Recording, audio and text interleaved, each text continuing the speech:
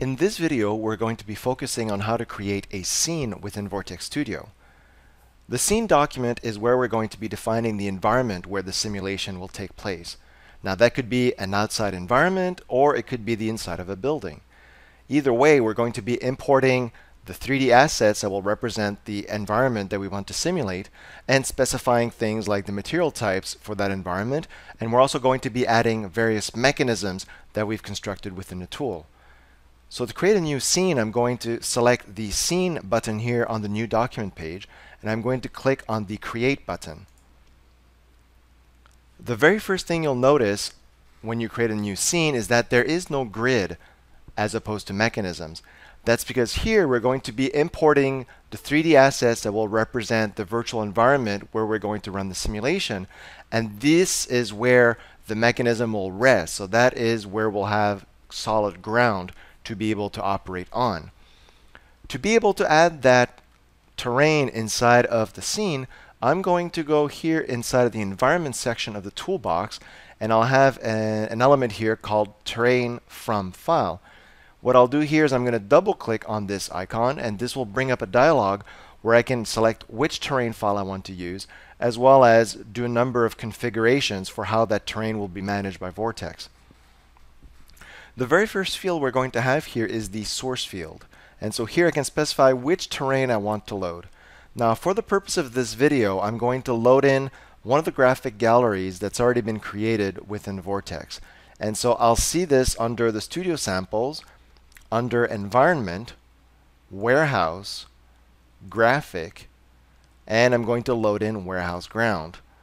Now that's going to give me only the ground section of the forklift warehouse that we deliver as part of the Vortex samples.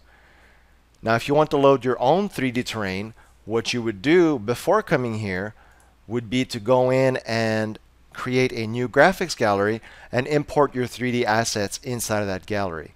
But in this case, I'm going to directly start from an existing graphics gallery. So as I said, I'm going to go and load a terrain from file, and then go in and load in my warehouse ground. Now once I've done that, I get to start configuring the materials for that terrain.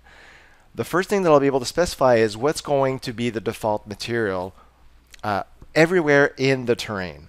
And so in this case, I could go and specify something like ground.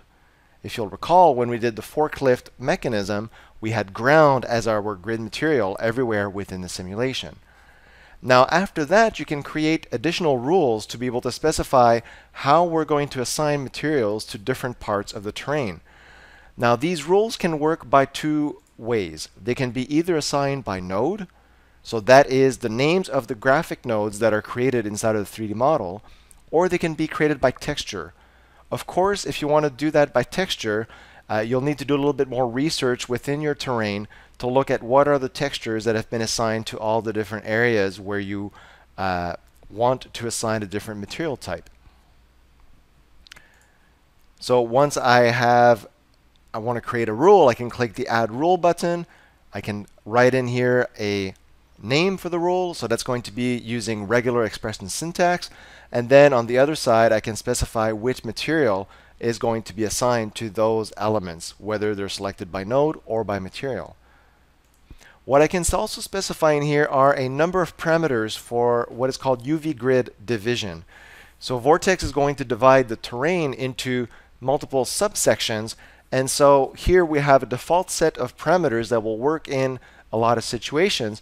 But if you do end up having a simulation where there's a lot of computation that occurs around detecting collisions with the terrain, you may need to modify these parameters. I should specify here that it's possible to go back and modify these parameters at any time, both the list of material classification rules and the UV grid parameters. So that allows you to be able to go back and always make some changes and run the simulation again to see how that may improve your performance. So for this example, I'm going to just set a default material of ground and no other rules, and then I'm going to click OK, and that's going to import my terrain.